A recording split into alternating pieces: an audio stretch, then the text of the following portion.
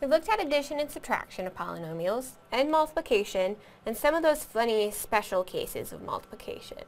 But before we look at division of polynomials, we want to look at this case where I might start mixing x's and y's together, more than one variable in a polynomial.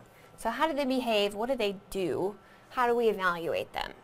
Very similar to what we have been doing, but now we just have to be careful to assign the correct constant to the correct variable. So we're going to take a look at this case. Given this polynomial with x's and y's combined, I want to evaluate it when x is -2 and y is +5. So wherever we see x, we plug in -2. Wherever we see y, we plug in 5. So 4 doesn't have anything to plug in. X, its value is -2. Again, x is -2, y is 5, and I'm squaring that. Adding to that 8, x value is -2, y value 5. So wherever we see an x, we plug in -2. Wherever we see y, we put in 5. So let's start evaluating in part as we go. What are we looking at? 4 isn't going to change. 3 times -2 will give me -6. And what am I going to be adding on to that? So I'm adding -2, and we have to take care of the power first. So what is 5 squared? 5 times 5 is 25. And what am I adding on to that? 8 times what value? -2 times -2 times -2 gives me -8. And 5 times 5 is 25, times another is 125. So we just have to evaluate in pieces carefully as we're going. So what am I looking at? 4 minus 6, I'm subtracting off 50, and I've got 8 times 8 is 64 times 125. Okay, so let's start combining. I've got 4 and I'm taking away 6, so I'm looking at -2, and if I take away another 50, I'm looking at -52. And I'm subtracting off of that, this product together is 8,000. So -52 minus -8,000 is -8,052.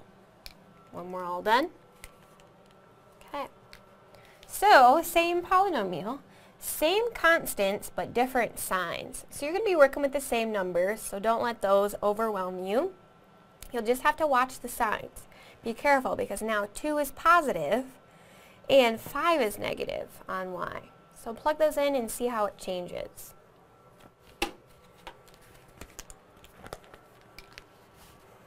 So as we start to evaluate, what's going to be different? 4 is still going to stay the same. Now I've got 3 times a +2 plus 2 times a -5 squared. I'm adding to that 8, 2 squared. Oh, excuse me, that's supposed to be cubed. 2 cubed and -5 cubed. Same exact polynomial that we had before, but different values. So what signs are going to change? 4 is staying the same, but I'm adding 6 now, when before I was subtracting. And I'm adding 2 times what value? -5 times -5 is 25. So I'm adding 50. And what do I get out of here? 8 times 8 times -125. So as we're going, I've got 10 and 50 together will give me 60. And I'm adding 8 times 8 is 64 times -125. So I've got 60 and I'm taking away 8,000. So what are we left with in the end? -7,940 altogether. So is it significantly different? Yeah, by a good chunk. So those negative signs and the parentheses when you're evaluating at the specific variable are very important. So we want to be able to classify these funny polynomials when we have mixed variables. So we need to discuss how do we do that.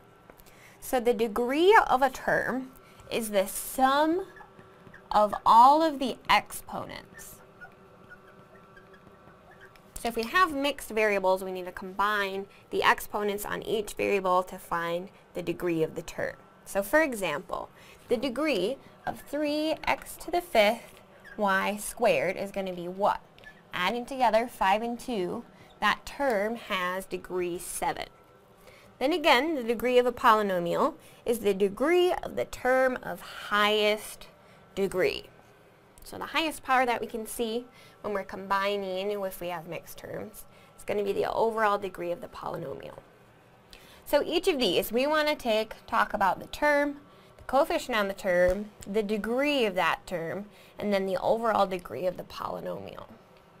So what is my first term here? Got 9x squared y cubed. Second term, again the sign goes with it. So negative 14x y2 z3. Third term is xy. Fourth, 4y, 5x squared, and 7 is the last one. So many. So on each of these pieces, what is the coefficient? So the thing out on the front, the constant on the front of the variables. So the first one, coefficient 9. Second, negative 14. Third, unspoken 1 out on the front. Fourth is 4. Fifth is 5. That's kind of cool. And the sixth is 7. Oops, threw off the pattern. And let's calculate the degree of each term. So we need to sum all of the exponents together. So the degree of the first term, I've got 5. Degree of the second, is it still going to be 5? What is my coefficient, or excuse me, not my coefficient, my power on x here? Unspoken 1. So this is degree 6 altogether. Again, I've got a 1 on y and a 1 on x, so that degree is 2. Degree on y is 1. Degree on x is 2. And degree of a constant is always 0. So the degree of our overall polynomial, highest that we've seen of all of our terms, is 6. So it is a polynomial of degree 6. So go ahead and take this next polynomial and do the same. Tell me all the terms, coefficients of every term, the degree of every term, and then the degree of the polynomial overall. So breaking up the pieces, first term, second term, third term, fourth term, it's positive, my bad, and last. Coefficient on the front of each of these. First one, what are we looking at? 4. Second one, 7. Negative 5, 2, 4. And the degree of each of these terms. So adding together those powers, got a term of degree 4. 3, 4, 5, 6, 7 all together. It's probably going to be our winner. Degree 1, degree 1, degree 0.